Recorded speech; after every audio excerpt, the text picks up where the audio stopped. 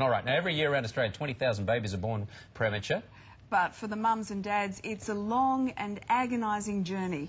One family shared their story with today's Alison Fletcher. Just another ordinary miracle today.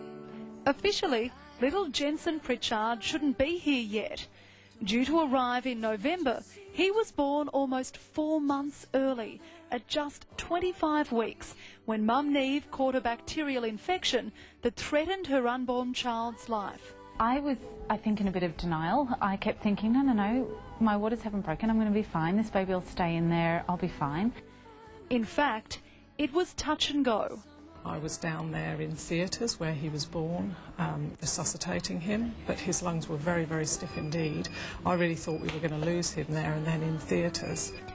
Jenson hung on, only to be rushed to surgery a few days later to stitch up a hole in his bowel.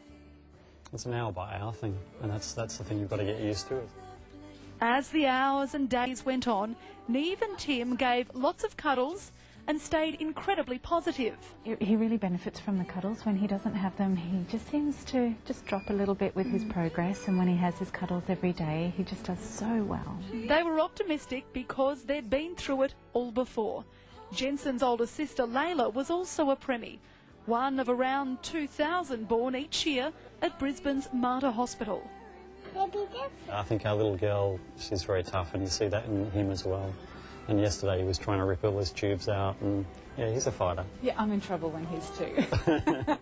Survival rates of babies born too soon are improving, thanks mostly to advancements in technology. Now 28 weeks, is just plain sailing in general, and really we're down to 23, 24 weekers surviving. 7 weeks on, Jenson is surprising everyone with his progress. I am so proud of him. I'm one of those mums who just gushes about their child and goes on and on and on about him. I'm so proud of him. Mum and Dad hope he'll be out of hospital by the end of October. As for his chances of being an older brother... No chance. No, we've won the lotto twice. I don't think we're going to push our luck again. It's just another ordinary miracle today. Those amazing medical teams. And to help babies like Jenson, a house built entirely by volunteers will be auctioned at the end of October, and you can buy tickets at houseforlife.com.au. That's houseforlife.com.au. Fantastic thing to do.